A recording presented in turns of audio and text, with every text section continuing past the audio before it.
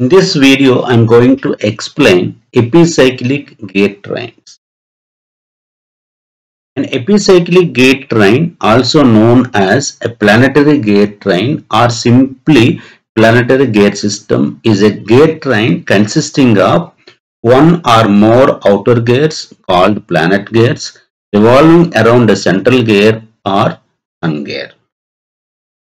Planet gates are mounted on a common arm or carrier which rotates about the sun gate. Epicyclic gate trains are commonly used in applications requiring higher gear ratios in a compact space, such as automatic transmissions, robotics, and aerospace systems, like several use applications will be there. See here the animated gate train. You have seen earlier the simple gate train, compound gate train, riveted gate train. So what is the main difference of those gate trains and this gate train? In those gate trains, all the shafts of the gates are fixed in a position.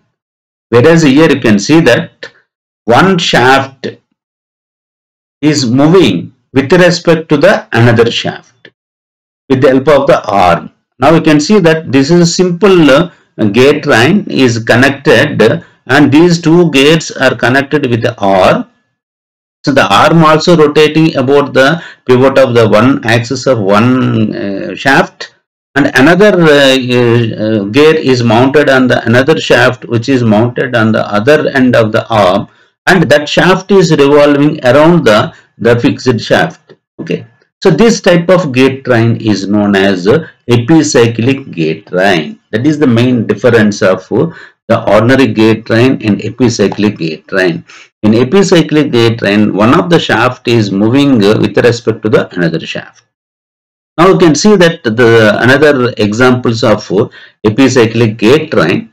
Now you can see that here there is an annular internal outer wheel, and inside there is a simple epicyclic gate train is mounted. Okay. Now you can also observe that the outer wheel, that is the planet wheel, is moving on the sun wheel. Okay. And the planet wheel is meshing with sun wheel and annular wheel. So the planet wheel and the annular wheel are rotating in the same direction, whereas the sun and the planet wheel in opposite direction. Now you can see that another important topics. Epicyclic gate trains have a wide range of applications in various industries due to their efficiency, versatility, and compact design. Automatic transmissions, we are frequently using these epicyclic gate trains, and robotics we are using, and aerospace systems. A lot of applications will be there, and wind turbines also we are using these epicyclic gate trains, and industrial machinery, several industrial machinery, that is paper cutting machine, automatic machineries, and bottle automatic machineries, and assembly divisions of automobiles. We are using these epicyclic gate trains, and bicycle hub is also epicyclic gate train. So these are the several examples, applications of epicyclic gate train. Now you can see that another example of epicyclic gate train, the inner gear is called it as a sun gear, outer one is annular wheel, in between there is three small gears are there, those call it as a planet wheel. Okay. Now you can see that inner wheel is rotating and planet is rotating and outer ring is rotating. Okay. So this is the one example of the complicated type of the gate trains, how we can compactly we are designing and meshing here, and it's rotating. Now we'll see that another example of epicyclic gate train. This is also the same, similar to the sun wheel, outer ring wheel, and the planet wheel. Okay.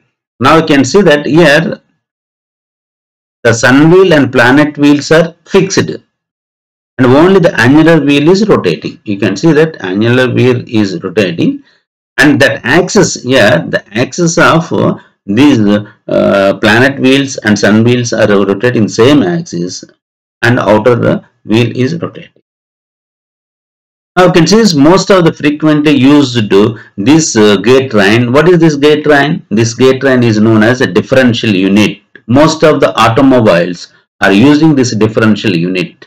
Generally, in the rear wheels automobiles, we are using this differential unit, and this differential unit is consist of these bevel gears, and these two subaxles are mounted separately with the help of this arm. Okay, that is this annular wheel is rotating. Now you can see that whenever vehicle is wants to move in a straight path, it's both wheels are rotating the same direction and the same speed. Whenever vehicle wants to rotate, take a turn towards right or towards left, in those cases inner wheels and outer wheels are not cover the same radius of curvature. Inner wheels covers the less radius of curvature, and outer wheels covers the more radius of curvature. So for getting this different radius of curvature, but the input speed of the propeller shaft is same. So inner wheels wants to move less, outer wheel wants to move more. So this difference will distribute by this device, that is called, that's why you call it as it's a differential unit. For example, inner wheel is reduced by 10 rpm, outer wheel is increased by 10 rpm, so that the vehicle having the pure rolling while taking the turning. So in such cases, we are using these planetary gates or epicyclic gates, or you can see that the simulation you can easy to understand how it will be functioning. Okay, like that, such of examples are used this epicyclic gate train.